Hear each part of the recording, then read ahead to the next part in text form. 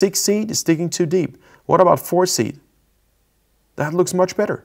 That is pretty much how I would want it to be. Boys and girls, ladies and gents, my name is Aram and this is the Aram Training Channel, the competitive rowing channel. This video reached me from Belgium. It's a student team. They prepare for a championship in the mixed 8. It's their main boat and they take it quite seriously. So they sent me a message. They actually did some follow-up work because I asked them about, hey, what is your pelvic mobility? So they rated their own pelvic mobility. They sent me their ERG scores, but I don't think ERG scores are that relevant for rowing. And they want my opinion on how they can improve. Check it out. Whenever I look at the boat and I want to see what we can change and what can be done better, I will look at the total 8 and look at the individual inefficiencies. And then I will look at the placement, so who's positioned where. The way they have positioned it now is that the 4 guys are in the midship and they are stronger than the girls. And the 4 girls are spread out. So we got 2 in stroke and 2 in bow. So I get the general idea. The strong guys are the powerhouse in the middle of the boat. And we got the stern pair for rhythm and we got the bow pair for stability.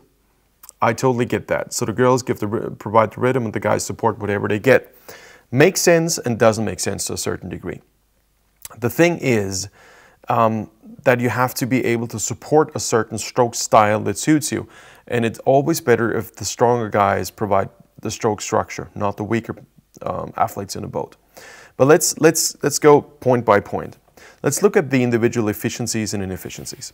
The first thing when we talk about efficiency is the catch. The catch consists of multiple points. It's like a checklist. And the first point on that checklist is the vertical placement of the blade. How do I want that to happen? So imagine my hand were a blade and the other hand is the water surface. And I'm just recapping. If you've been watching all of my videos, it's going to be boring because I repeat what I've said in the last couple of videos. But it's one of the most essential things people don't get right. You will see what I mean in a moment. That's the water level. That's the blade. You want to catch the water. First of all, do we want the blade go through the water or do we want to hold on to the water as much as possible and propel the boat? My humble opinion, the latter is the case. Why? Because water has greater inertia than the boat going through the water. So logically, we want to hold on to the water. That's also why these blades are not shaped are not shaped with holes in them, but they're shaped almost like a shovel. So we create a higher pressure difference and therefore we have a higher propulsion efficiency. So in other words, the blade locks on better to the water. Okay, so that's also why rowing tanks suck and don't work, because it's utopias to believe we can reverse physical principles now and we try to accelerate water in a rowing tank. It will never ever replace the true motion, and therefore everything you learn there is almost impossible to be transferred into the boat because the dynamics of motion and the muscles and in which way you need to trigger the muscles are wrong.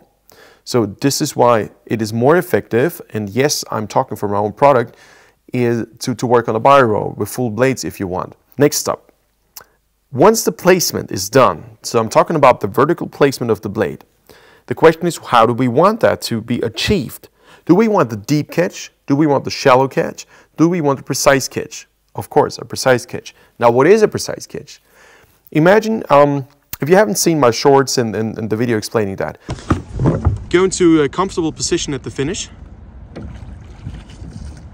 And now, you square your blades and you let them rest in the water where they would naturally rest. Just make sure your boat is stable. Don't interfere vertically, as little as possible, vertical interference. You see, there's just the top edge of the blade out of the water. The rest is in the water. Okay, Jakob, do the same thing, please, at half slide. Okay, and now do a gentle pull. Okay, ideal, thank you. Go to the catch position, or any position you want. Drop your blade in the water, let it rest, don't interfere with it vertically. If the boat is stabilized, the top surface of the blade will stick out that much, okay, almost nothing. And the moment you start to apply force, it will just go just underneath the water surface with the top edge of the blade. Why is this happening? Because it's designed to do that. Now the problem is that many people catch in a way where they drop the blade into the catch position, it bounces back up. Every time you have vertical motion, we cannot lock onto the water. So we will create slip. And slip is the last thing we want. So the blade slips through the water. We don't want slip. We want to hold on to something solid. Imagine you sit on a skateboard and you want to reverse yourself on the concrete. Well, do you want your hands to go pop, pop, pop, pop, pop, slip over the concrete? No, it's going to hurt. And in the boat it will not hurt, but it will not be fast. So if you want to be sure that a precise catch is a catch where you just place your blade in a way where it, as quickly as possible, rests vertically where it would naturally rest if you didn't interfere with it vertically. If you want to be sure that this is true, check out Ricardo Cardoso's study of the University of Porto. He did a study on Randall-foils. Wanted to find out, are these things actually as fast as they promise to be? Remember, Randall-foils make you about 3 to 10% faster. I don't know how many percent he concluded, but it was substantial. You have to keep in mind that switching from an old single scull to a new single scull, what you get at most is 1% speed increase. If you switch from no Randall-foils to Randall-foils, 3% speed increase. A new Embacher sells around 16,000 euros, including tax now in Europe. A pair of Randall-foils sells for $120. 1%, 3%. Okay, I don't think I have to mention anything further. The next step, once the vertical placement is done, we then can start to lock on horizontally. In real life, it's going to be a wash in, so essentially the blade goes in and shouldn't go deep and up. I know my Drysdale rode that style. The question is, how fast would he have been had he learned that rowing technique a different way? Now, he was Olympic champion, one of the fastest single scullers we've ever had. The question is not how fast was he in comparison to others, but how fast was he in comparison to what he could have been. That's the more relevant question to ask. So I'm looking at the blades. How quickly are these vertically stabilized? A good example is 6-seat here. 6-seat is the strongest guy in the boat. And you see his blade goes deep, deep, deep, deep, deep. Now it's starting to stabilize vertically. That's the first time he's fully locked in the water. That is the first time he can unfold his entire power potential. Now on the erg, that doesn't matter, because on the erg you're fast because you pull on a chain. In a real boat environment, that is a lot different. Why? Because we're going perpendicular, we're going around oarlocks. And the thing is that many people who are fast on the erg are not good on the water, because it doesn't tell you how you apply the physical potential. A linear erg is a deadlift with a very bad execution you do for, I don't know, 250 strokes on a 2K. That's a linear erg. A linear erg does not tell you, is it relevant that your hands are vertically stabilized? No, it is not. You just pull on a bar that's mounted to a chain. And I don't name any manufacturer. What surprises me is that there are so many manufacturers banging their heads over linear ergs and another linear erg instead of doing something that we did with power rower. Just get the real rowing motion into the market. I don't understand why we need to bring more linear ergs onto the market just because we can make more profit. Why don't you focus on building something that makes sense, that we need? I had to start this with no money and no experience and no investors and nothing, because my back was done from erging. It can't be that there are so few visionaries out there. And the thing is, and that's also, recently I got asked, hey, would you like to take on investors for Biro? No, I don't. No, I don't. If you haven't suffered the same risk and haven't suffered the same kind of hardship and insecurity for almost 2 decades, you have no clue. You have no clue. And therefore your heart will never be the same, never be hooked the same way to an idea and a vision. It will just be another business. And I don't need that. Let's move on. I look for the placement. The placement is relevant. If you can control your hands vertically, you're good. On a bar rower, if you didn't control your hands vertically, you would have a play at the catch. Why? Because you add vertical motion when you want to connect horizontally. And there is no vertical resistance on a bar rower. The vertical resistance you perceive here in the boat is ineffective. It doesn't propel the boat at all. It creates a lot of slip and actually breaks the boat because you bring the entire shaft into the water. And the idea that you just hook the blade better, it's the same water. It is the same water on the top and almost the same on the top and on the bottom. The thing is, you just need to calm down and stabilize that blade vertically. The quicker this is done, the quicker you connect. And if you need to cover a half a meter, some people do that, before you can finally get that blade to a vertical rest, it's a waste of time. We don't have that much time at the catch. We just don't. I hope this makes any sense. So who's doing this? 6 seed is digging too deep. What about 4 seed? That looks much better. That is pretty much how I would want it to be. Exactly where my cursor is. Right there. What about stroke? Excellent. That's pretty good. I would say stroke and 4. You guys are awesome. All right. What about 2? Yeah, looks fine. A bit on the deep side. You see the difference here. See, more of the shaft is buried in here. But otherwise, that's good. That's good stuff. That's really good work. Okay, good. Let's look at the other side. Don't have a really good shot of the other side. No, that's a stern 4 from the other side, a different recording. Look at 7. No, 7 is going too deep. Yeah, 7 is going too deep, I think. Way too deep. Do we see 5? No. No video 5. So that's bow. I can't talk about bow. I don't see much of the blade work there. It seems to be okay. What about 3? He's right here. Yeah. That's good work. Okay, that seems to be okay. So we have no real footage of 5 and not good footage of bow. The next thing I'd be looking for is, how do you get your blades closer to the water? Do you do this with an upper body rotation, or do you do this with just lifting your arm? And I think you should do it by just raising your arm, not changing the entire upper body angle. Why? 2 reasons. If you have to bring your upper body up in order to get your blades into the water, there is insufficient stability here in your low torso. Why do I say this? Because most of the time this happens when people try to reach forward by bringing the entire upper body forward. If you bring the entire upper body forward, you put a lot of weight on your hands. Now, how do you get rid of that weight on your hand when actually you want to raise the hand? You just put a lot of weight on. That's counterproductive, you see? It's contradictory. So you solve this in a way by just getting the upper body back up. So it's a polite bow at the catch that has nothing to do with boat speed. It doesn't make you any faster. The second thing is that if you bring your upper body up just to get the blades into the water, you're engaging more of the deltoids, not the lat. But you need the latissimus dorsi because that's the muscle we use. That's the biggest muscle we have available to transfer energy through the trunk, besides all the internal stability muscles. The thing is, the trunk is deprived of bones. What do we have? The sternum, the rib cage, which breaks when you sneeze with some people, and we got the spine, which is so weak you need to support it all the time. There's no complete bone structure as we have it from knee to hip, for example, or from ankle to knee, or from elbow to wrist. There isn't much. So we have to use all the muscles we have to transfer force. Look at the body. Let's say there's bones from feet to knee to hip joint.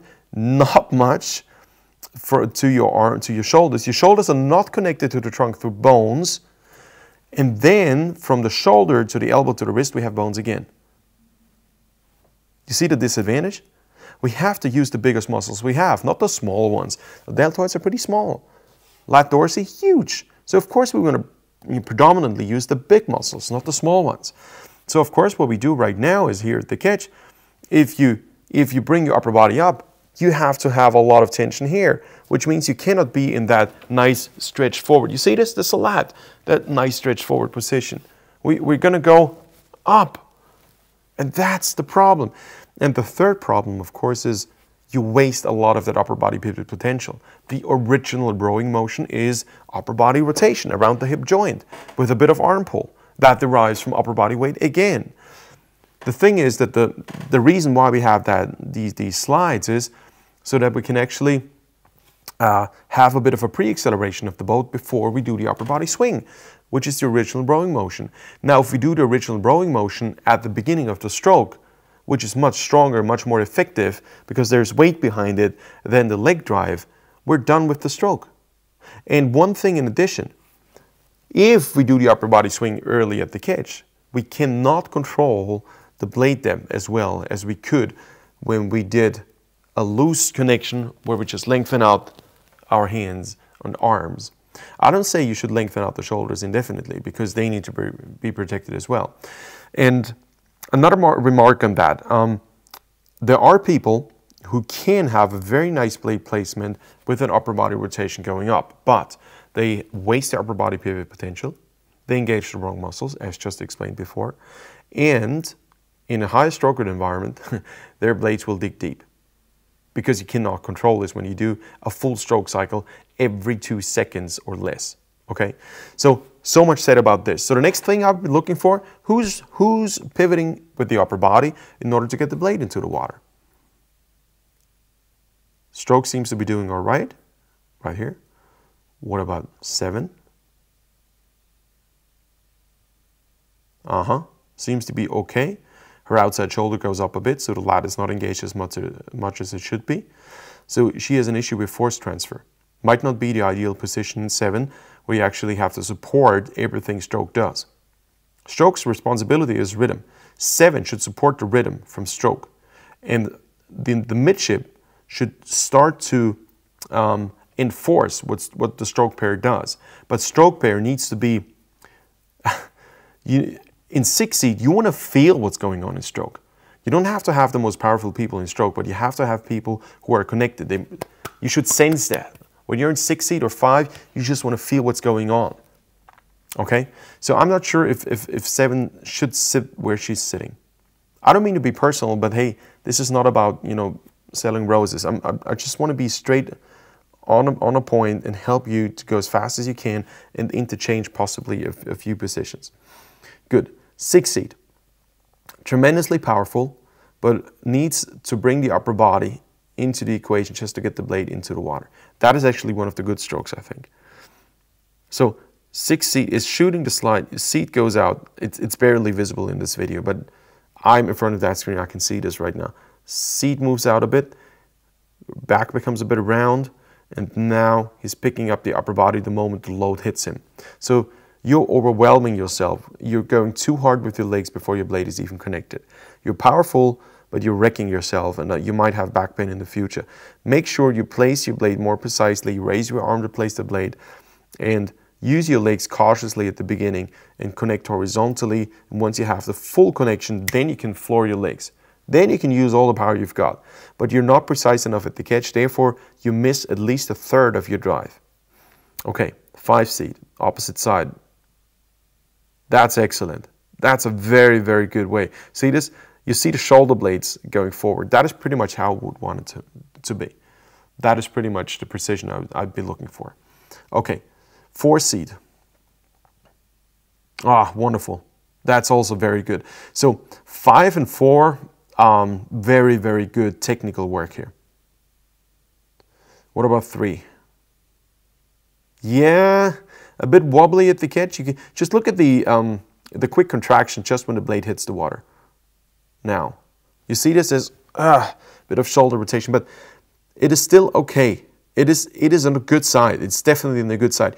And I think it helps 3 seat to be behind 4 seat because 4 is so good. So I would say 5, 4, and 3. That's the technical stability. That's the technical backbone of this boat. Okay, what about 2? 2, you're raising your shoulders too much. You're not engaging your lats sufficiently. So you're going up with your shoulders. That means you're performing the motion nicely, but you're not connected. There's not much resistance on your blade. So you could move the boat much more if you just lengthen out your shoulders and try to keep it low. In sweep, I'm mostly referring to the outside shoulder, and the inside shoulder will adapt as it becomes more flexible. Bow, look at that very precisely. I hope you can see this. Before the blade hits the water, which you can't see, but you can estimate when. Look at the seat. It seems to be moving out. Now, there's a change in the angle. Now, okay. However, what she does extremely well is she has the lat engaged. The shoulders do appear high as well, but I perceive to see that the lat is engaged a bit more. You may disagree with me and say, I can't see this. I spend a lot of time every single day to look specifically at these things. And the one thing that tells me the most is a change in body tension and which muscles are stretched out. And because I've tried so many different rowing techniques and rowed so many rowing styles, when I look at something, I feel what's going on. If you sit on a bi rower and you have a camera on the side and a screen in front of you and you see yourself from the side and you see in another screen the force curves and you just play with this Game Boy setup, then you get a good idea of which kind of technique creates which kind of force curves, how long you can hold these force curves, what happens at a stroke at 16, 18, 20, 24, 30, and 40. And what happens on a second 1000 when you're completely in lactate nirvana and you don't know how to survive. You get a good idea. It's an immediate response system. And I played with this. I played with this for more than 20 years now. So it teaches me a lot. So for me, the top picks, the most consistent rowers in this team are definitely 1, 3, 4, 5, and possibly stroke. The rowers with connection issues are 7, 6, and 2. I know who would have the physical capacity. The physical capacity in theory, that person. But he cannot apply it because he just can apply it on the erg, but not in a boat. That's a different motion. It requires different muscles to be fast in the erg than in a boat. So we need to put 6 somewhere where he can mimic somebody else. 2 is actually in a good spot because you can, I think 2's technique, I don't know the history of her, but I think just because she sits behind 3 and 3 is so good, I'm pretty sure she benefits a lot. So I think she's nicely packed in there. Bow is super stable. I understand why she's bow. That's a very good idea. Now in an 8, if you have a pure man's 8 or woman's 8, you can now play around. You say, okay, you've got people with technique deficiencies. Then I personally like to do a tandem rig, a double tandem rig. Why do we do this? Because then you force somebody who's technically not as sound to be in sync with somebody who's technically very much sound. So I put the technically more proficient person in front of the technically weaker person. What this creates is synchronicity in force curves and thus a better rhythm. That's one of the tricks you can use in 8s. And I like to do this especially with novice 8s or 8s who are not as experienced as this one. So what can we do now? And now it's my humble guesswork. First of all, I think everybody in the boat should be a master, at overhead deep squats. You don't need to use a lot of weight, but you should be very good at overhead deep squats with a 20 kilo bar. Maybe the guys with a 40 kilo bar, so you know, 2 10 kilo plates on each side, and the girls with 20 kilos. You should be able to do this at least 8 reps. Don't do a lot of reps because it's not going to be good in the shoulders, but be good at that with a few reps. Be very good in good mornings. Do a couple reverse hyper extensions.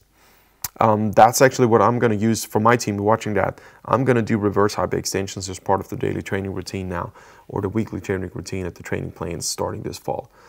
So for my team, if you want to join, go to rmtraining.com. New season is about to start for the Northern Hemisphere. If you join now, you have a full cycle before we peak in spring and then in fall again. Okay. And make sure you practice Romanian deadlifts. These are the most important strength exercises. The front squat as well, but that's a different video topic, which strength exercises are the best for rowing. I've done a video on that, but not as specifically as I would want it to be, so I might repeat this again. If you're interested, just let me know, put it in the comments below. I'm happy to cover that. Recording? Recording. Okay, now how would I play around? There are a couple options. Option number 1, the problem is that the stroke pair doesn't pick up the rhythm as it should. So we've got 2 options. We could put bow in 7 seat.